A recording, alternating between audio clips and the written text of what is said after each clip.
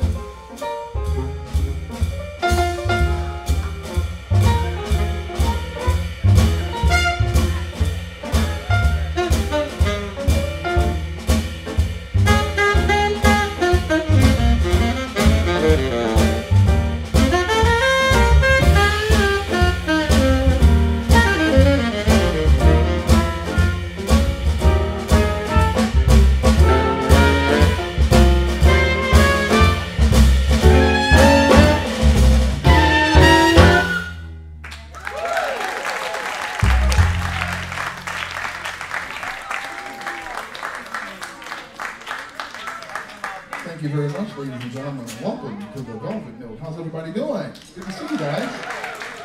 Thank you guys very much for coming out tonight. And the first composition we played for you was called 7 Steps to Heaven.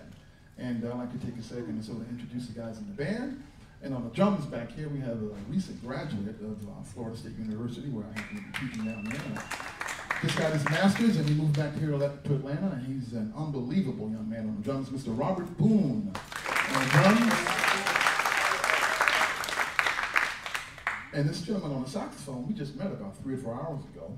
And, but when I was looking for to put the band together, I needed someone to play tenor saxophone today.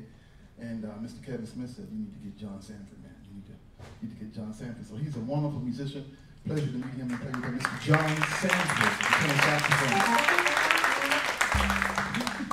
And on the bass, no stranger to the Velvet Note, he also is a graduate of Florida State University and one of the top bassists in the world, Mr. Kevin Smith on the bass. Kevin Smith on the bass. And this gentleman on the piano is my brother from another mother. And we go back about 30 years, probably to about 1980, I think. And this gentleman is, I never do a gig in Atlanta without him on piano. If I can't get him, I can't play. Mr. Kevin Bales at the piano. Kevin Bales. Thank you very much. And thank you, Tamara, for having me back. And as she mentioned, this is a tribute to Miles Davis. And you know, you really can't do Miles justice in a 2-night or even a 3-month kind of a tribute. He wrote and composed and played so much music that it's really impossible to do that. So what we're doing tonight is kind of focusing on between 1958 and 1968. And his group, his quintet with Red Garland and John Coltrane, Cannonball Adderley, and Jimmy Cobb, and then the next one with Herbie Hancock and Ron Carter and Tony Williams and Wayne Shorter, they just redefined what was possible with the jazz quintet format. So we just got to keep going, and